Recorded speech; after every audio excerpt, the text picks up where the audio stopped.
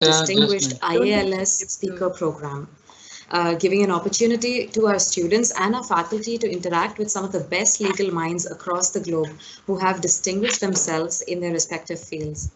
To start with this academic series, we have with us today Justice Richard Goldstone, former Justice of the South African Constitutional Court, to discuss on a very important topic, the current state of international criminal law and the necessity for an international anti-corruption court. It is due to the untiring and unwavering efforts of our director that it is possible to host such a series. Dr. Gurpur has been instrumental and has made tremendous contributions in the internationalization efforts at Symbiosis International Deemed University, especially under the law schools that are under its banner. The internationalization efforts include impressive number of international collaborations with universities across the world, students and faculty exchange, international projects like Eurasia 21st Century Teach Skills Project, DARD and Erasmus grants, and membership with international bodies such as the IALS, under whose aegis we are doing this series, the International Association of Law Schools, the Asian Law Institute, the IUCN, and the GAJE. In recognition of her contributions to the Indian legal academia, she was listed in the book 100 Legal Luminaries of India by LexisNexis. Dr. Gurpur has also been conferred with the prestigious annual Kittur Rani Chinnamma Award by the government of Karnataka in 2018 for her work towards the empowerment of women. I would like to now invite Dr. Gurpur to deliver the welcome address. Thank you, Professor Lasya, and welcome Justice Richard Gladstone. We have had the privilege of hosting an international judge for the first time delivering the webinar. Sir, you kickstart a new best practice in the challenges amidst many blocks posed by this global pandemic. Welcome to you, sir. And we also thank you, your gracious approach to us in terms of agreeing to deliver this lecture. First of all, you must be already familiar with Symbiosis International University and Symbiosis Law School, Pune. IALS has been our great supporter. We have been the members of IALS since 2007. Ever since Dr. Frank took over the leadership, we have had a lot of innovation, which includes having a judges collective as part of the IALS think tank. So we have had many judges who had enriched our own global audience meet, which we hosted for the IALS in 2017. In that meet, we had the privilege of creating a dialogue between judges in terms of enhancing the legal education quality. One of the ways was to see that judges engage in academic process of the institutes and also engage as mentors for the prospective lawyers as well as prospective judges. So, sir, your presence is going to be very, very valuable from both these perspectives. In addition to Symbiosis Passion and DNA of internationalization of higher education for promoting international understanding through quality education. Sir, our law school was created in 1977 as the first standard higher education institution under the Symbiosis banner. Symbiosis was founded by a botany professor with a philanthropic and generous outlook to support the African students in Pune in the 70s when they were alienated due to the post-colonial climate that we had. So our law school was the second one in the landscape of Pune in 1977, and today we have more than 19 law schools in Pune itself. And India has about 1,215 law schools in various hues and shades affiliated to the universities, law universities, and we also have law schools like us, which are constituents of an autonomous university.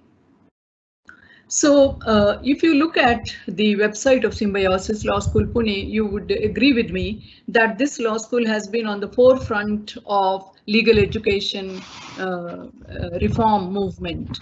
In our country, we have had great legal educationists like Professor Bakshi, Professor Menon, who have kickstarted the idea of bringing legal education at par with other professional education like medical education.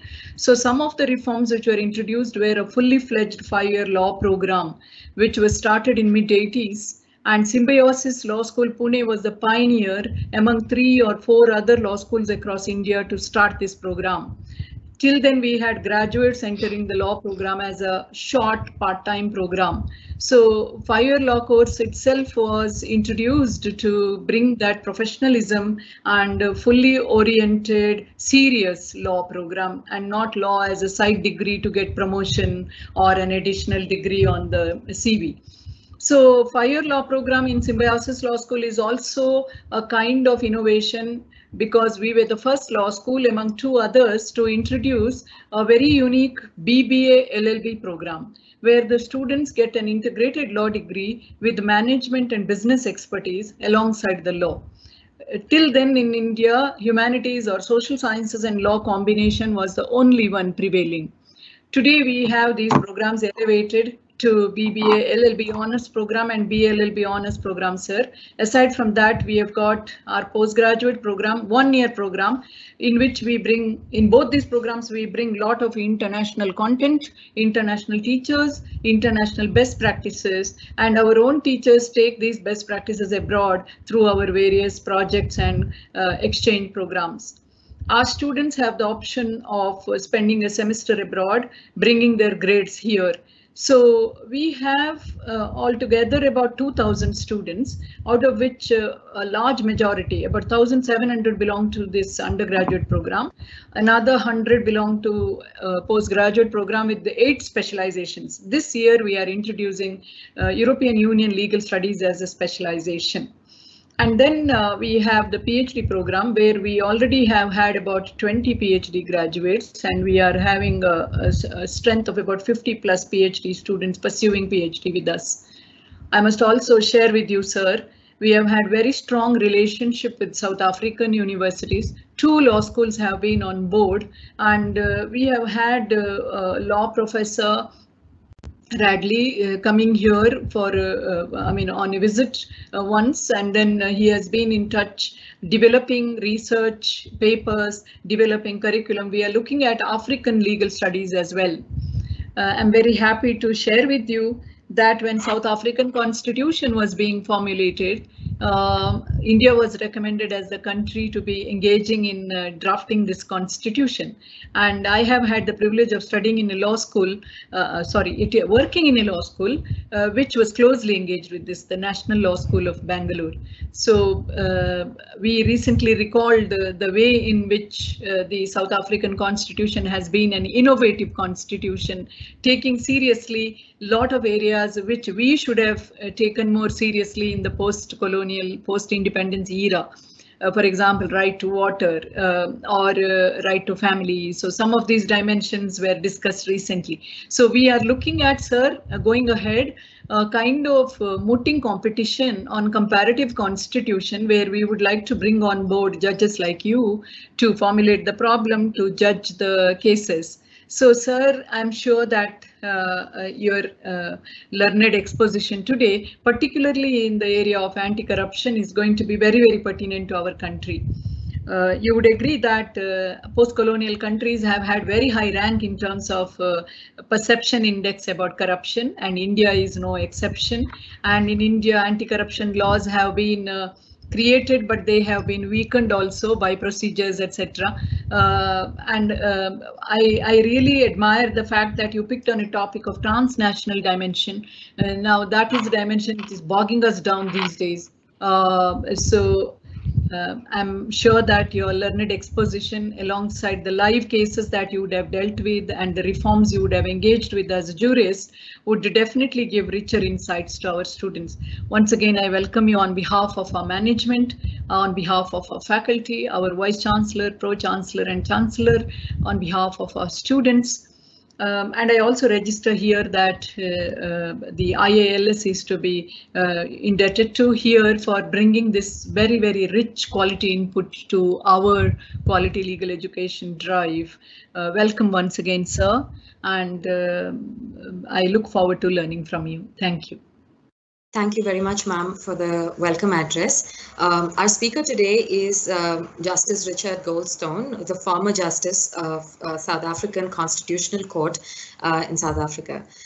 He was the judge in South Africa for 23 years and the last 9 years as a Justice of the Constitutional Court of South Africa. Since retiring from the bench, he has taught as a visiting professor in a number of United States and European law schools. From August 1994 to September 1996, he was the chief prosecutor of the United Nations International Criminal Tribunal for the former Yugoslavia and Rwanda.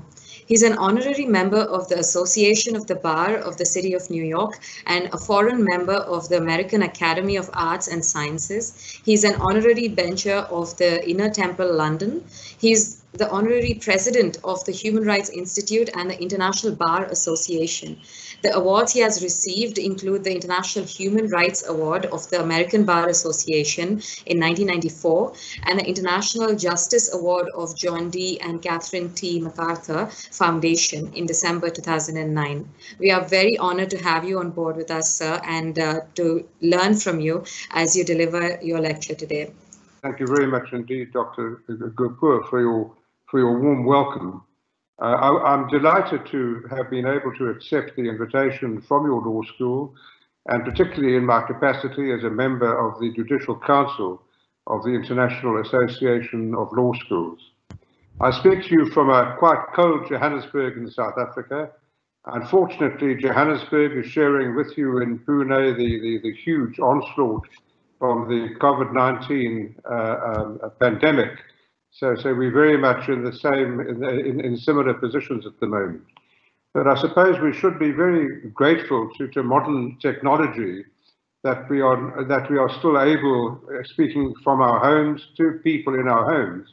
And I'm very happy that there's so many students who are listening to this webinar that we are able to do this, as I say, across continents and across oceans. It's an auspicious day for this, for us to consider international criminal law, particularly because today is the World Day for International Justice, and I will come back to that in a moment. I have a lot of ground to cover, so I'm going to have to do it fairly succinctly and economically because of the amount of material, but I hope you will bear with me. A little bit of history, first of all. Before the Nuremberg trials in 1945 of the Nazi leaders after the Second World War, the four victorious nations put the Nazi leaders on trial. This had never been done before, and they needed a law to do this. There was no real international criminal law in those days. The law of wars applied to governments and didn't include criminality for individuals. But at Nuremberg, they were inventive, and the Nazi leaders were charged and found guilty of crimes of aggression, of war crimes, and a new concept, crimes against humanity. Then the next development was really in the 1949 Geneva Conventions, which recognized for the first time what are called the grave breaches of the Geneva Conventions. These, for the first time, created criminal responsibility by individual soldiers and leaders, military leaders, political leaders, for serious contraventions of the Geneva Conventions.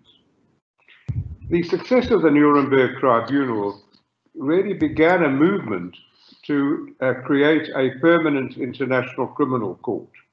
If one looks at the Genocide Convention of 1948, one sees there that there was a reference to a court to an international criminal court created by treaty. But unfortunately, nothing happened for nearly 50 years. In particular, the Cold War intervened, and the International Criminal Court was put onto a back burner. But it was the terrible crimes that were committed in the first half of the 1990s, firstly in the former Yugoslavia, where huge war crimes and genocide were committed, and then in 1994, the genocide in Rwanda, in West Africa, where almost 1 billion people were murdered for really racial and ethnic reasons. And in the face of those war crimes committed in the former Yugoslavia and Rwanda, the Security Council of the United Nations, using its peremptory powers, created 2 new international instruments. One was the International Criminal Tribunal for the former Yugoslavia, and the second was the International Criminal Tribunal for Rwanda. It was my privilege and very difficult job to be the first prosecutor for both of those tribunals. They were successful in the former Yugoslavia and Rwanda in bringing the leaders of armies and paramilitary groups responsible for the terrible war crime to trial in The Hague. Some hundreds were put on trial, and many of them are now serving long prison sentences in Europe and in Africa. The successes in turn of those 2 tribunals led to so-called hybrid or mixed tribunals being established in Sierra Leone, in Cambodia, in Kosovo, and in Lebanon. Then in the middle of 1998, to the surprise of most international lawyers, over 140 nations gathered in Rome and decided to establish a permanent international criminal court, the ICC. 120 nations voted in favor of what is called the Rome Statute. The Rome Statute is really the constitution that governs the International Criminal Court, and it's made up of an assembly of states parties to which every member state that's ratified the Rome Statute is a party. Today there are 123 members of the Assembly of States Parties. It is the governing body of the ICC, of the International Criminal Court, and it elects the judges and the prosecutor. Now, importantly, the ICC is founded on the principle of complementarity, and I'll come back to that in the context later of an international anti-corruption court. The system of complementarity means that the International Court is a court of last resort. It has no jurisdiction at all if the country where the criminals live, the governments of their countries, if those countries decide themselves to investigate and put on trial alleged war criminals, then the International Criminal Court has no jurisdiction. So any country can keep away the jurisdiction of the International Criminal Court by investigating its own suspected and alleged war criminals. There are 2 ways in which people can come before the court, the International Criminal Court.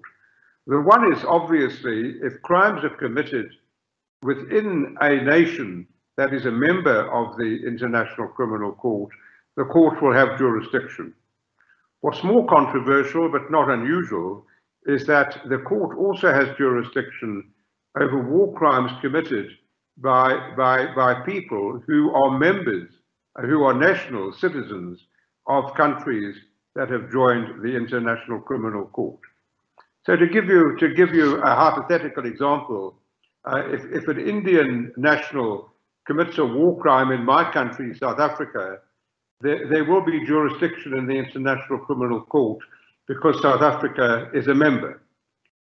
If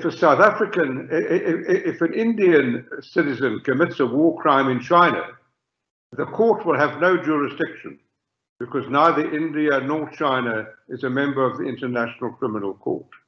So that is the way the system of complementarity works. The ICC has been in operation now for 18 years. They've been a difficult 18 years, and the main difficulty, and it was one we faced also in the UN, in the United Nations tribunals, the difficulty is that the International Court does not have any means of enforcing its orders or of ensuring that its requests to governments are respected and carried out. No international court, no international body has its own army, its own police, and therefore it's completely reliant on cooperation from governments if it is to succeed.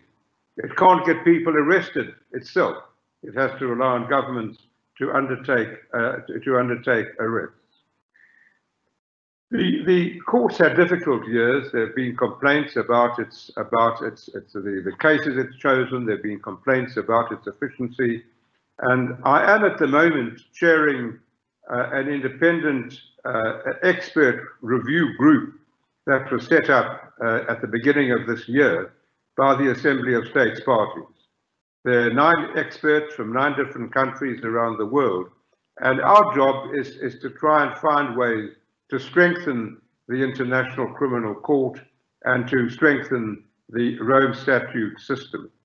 And we're hard at work, and our final report will be submitted by the end of September of this year. Now, we must take into account that one of the other problems faced by the International Criminal Court and by many international organizations is that large and powerful countries don't like being judged by international courts, by international committees. And it's for that reason I would suggest that the 4 largest, the 4 most populous countries in the world are not members of the ICC.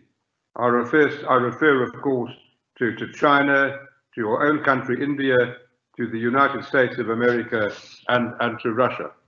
They don't see it as being in their interest to submit themselves even remotely to the jurisdiction of an international court, and that's a problem. And the only hope is that if the International Criminal Court does act efficiently and does act successfully, some of these larger countries, some of these populous countries, may change their policy and become members. We are faced too today with an added difficulty with regard to international organizations, and that is nationalism, populism, autocracy, and countries wanting to do their own thing. And of course, this is being led at the moment by the present administration in the United States, which puts its own interests above those of the people of all other countries. One understands that, but it's not the way we can have a peaceful and successful world if countries don't cooperate with each other, and particularly in the days of the COVID pandemic, where we are one world. The COVID virus doesn't recognize and doesn't understand national borders and crosses oceans without any difficulty. The largest number of countries who have joined the ICC come from Africa. And I'm happy to say too that all the members of the European Union have also joined the ICC. As I mentioned, there are 123 nations who have done so. The latest case before the ICC began only 2 days ago in The Hague. It's against one of the leaders of an Al-Qaeda group in Mali, in West Africa, who is accused of having committed many serious crimes, including rape and sexual slavery, and also being responsible for religious reasons for destroying the amazing shrines and statues and buildings in the city of Timbuktu in Mali. So that is a general background to the International Criminal Court. It's got judges, 18 judges from 18 different countries. It's got a staff of about 380 people. It's housed in a lovely building just outside the center of The Hague in the Netherlands. It's been obviously suffering too by the pandemic. It's having its court cases. I mentioned one started this week. It's being done remotely. The accused is listening to he has to listen from his prison cell in The Hague, and the judges are involved remotely with the trial. This is a problem, obviously, that's facing not only international courts, but also courts in your country and my own country.